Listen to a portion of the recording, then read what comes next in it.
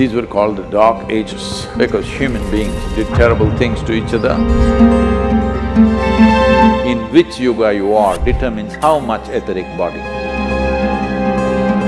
They're still talking, this is Kali Yuga, because Krishna said it's Kali Yuga. But how we create the next step or how the next generations live is determined by us.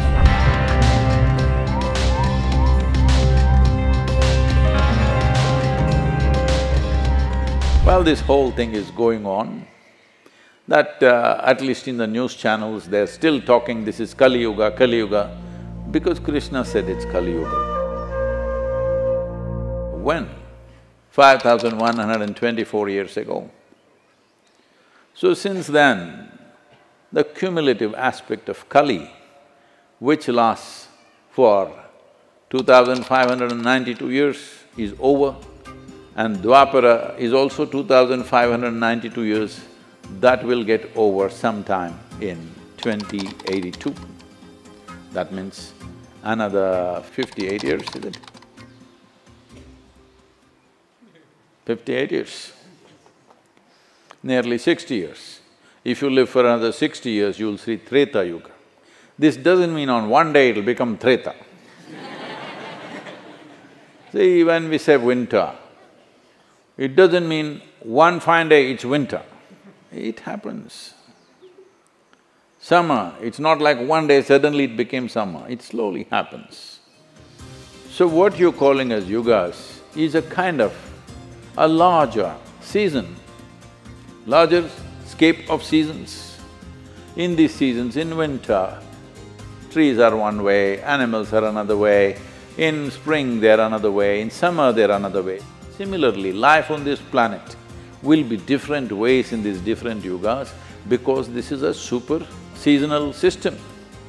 So Kali is a time when we are furthest end of the elliptical cycle.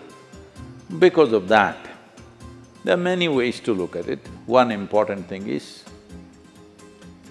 see, among the five bodies or the five layers of bodies that we carry, particularly with reference to human beings, the physical body or Annamaya kosha, mental body or Manomaya kosha, energy body or Pranamaya kosha, and Vijnanamaya kosha or the etheric body.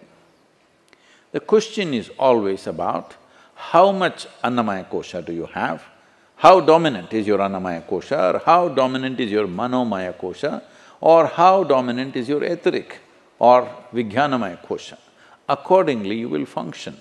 So these seasons in some way determine this. One can see in the four seasons that we see, in this country, in this at 11 degrees latitude, you may not notice it so much, but it is there. Only because they noticed it, Tamil Nadu has Margali Masam and Magha Masam, various other… across the country, everybody recognized that month as a low-spirited month, and so people are doing things to enhance themselves. But if you go to temperate countries, significantly different between winter situations and spring situations, phenomenal difference. You can't believe you're in the same world. If you go in the winter, like everything looks like it's the end of the world. Spring comes, boom, everything is back.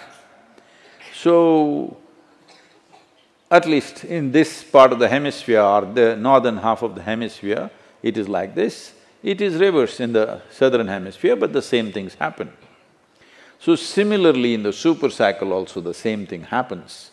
But in terms of human beings, whether your physical body is dominant or mental body is dominant, energetic body is dominant or etheric body is dominant, depends on where these regular yearly cycles are also like that to some extent, but the super cycle decides a lot more.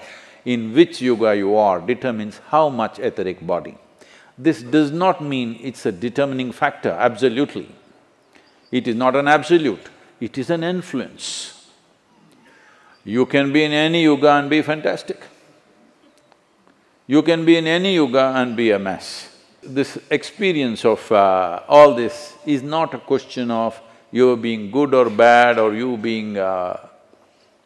people are going about saying, see, the moment you have prejudice, about something, somebody becomes a sinner and somebody becomes a saint. How does this happen? You set some values. If somebody cannot live up to that, they are sinners. If somebody can live up to that, they are saints. But these values keep changing from geography to geography, age to age, time to time, they're changing. That's not the important thing. The important thing is we understand that as we sit here, we are who we are as a consequence of what we are doing within ourselves. Now the question is only, is what we are doing within ourselves happening consciously or unconsciously? If we are doing it consciously, the consequence would be the way we want it. If we are doing it unconsciously, the consequence is random, and the random consequence may be sometimes very painful, sometimes troublesome to you, largely to others. Hello? If you start acting crazy, you're troubled of course, but you may get extra attention. But others suffer a lot, people around you. So, these aspects are not absolutes, but this is the general influence. Well, during the Kali Yuga, which ended 2000 plus years ago, these were called the dark ages, because human beings did terrible things to each other and not only did terrible things, they did it large scale.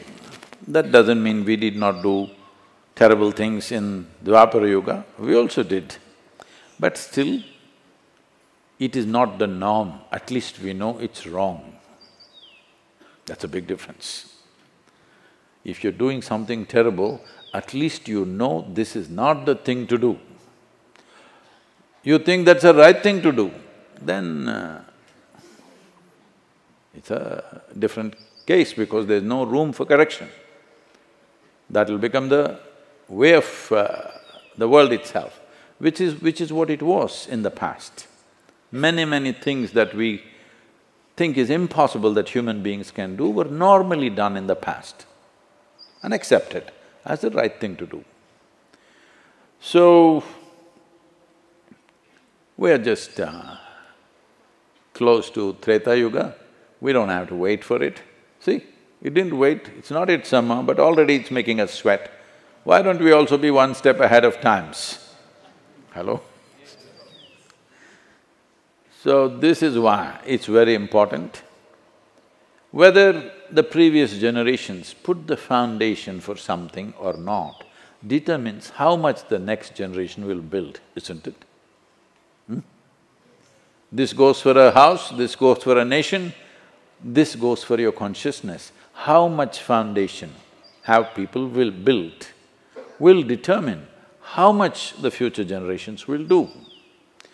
So this is where we are in terms of time. You may not see the glorious palace that will be built on top of it, but at least you made the foundations and maybe you built a mock room and enjoyed it also, a little bit of palace, which we are beginning to in many ways.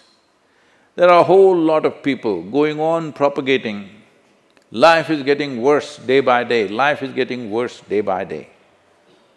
But please look at it, how people lived here 500 years ago, how we are living today. Isn't everything better? Everything, especially ladies. You have to say big yes. Yes! Because for women on this planet, life has never been this good ever, all over the world.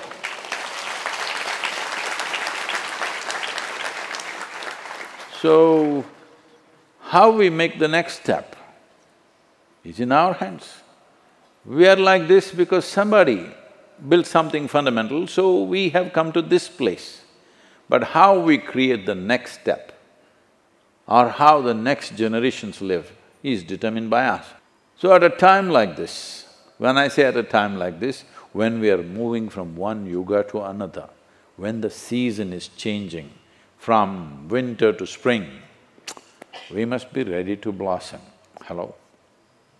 In many ways, the times we are in are very significant because I may not see it, I will not see it. But many of you young people will see it, that we are moving from Dwapara Yuga to Treta Yuga.